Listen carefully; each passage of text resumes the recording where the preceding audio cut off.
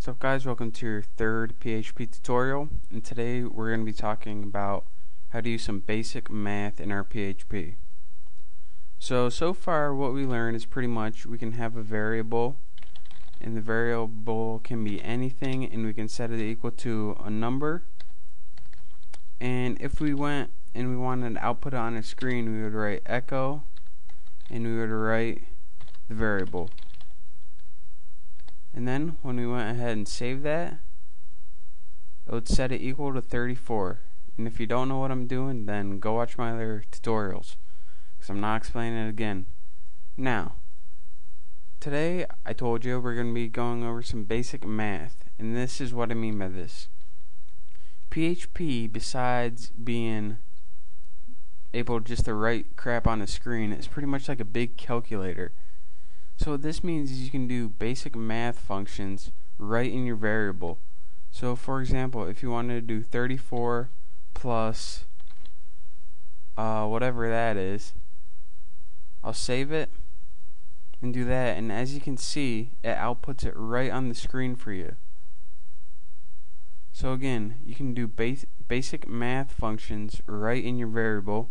So 54 minus 90, and we save that and refresh it. As you can see, it gave us minus 36.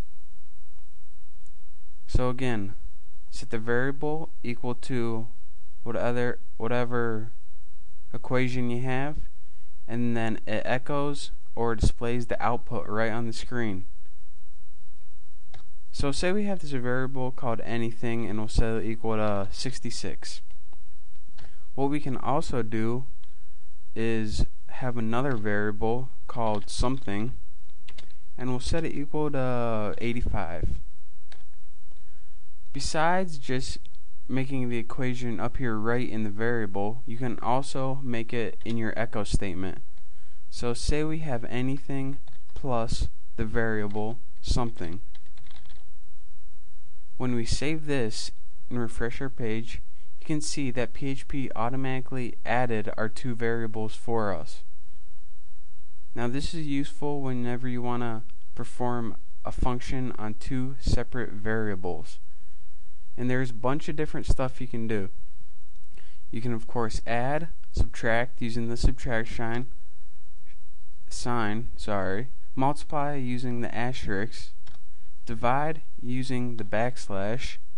If you want to divide and get the remainder, you use the percentage sign. If you want to set it equal to, use two equal signs, and use two and signs. And I'm actually just gonna go ahead and list all of these on my website and not go through them all. So if you want to learn everything that you can do, then just check out my website, thenewboston.com, but I really don't feel like going through all of them for you right now.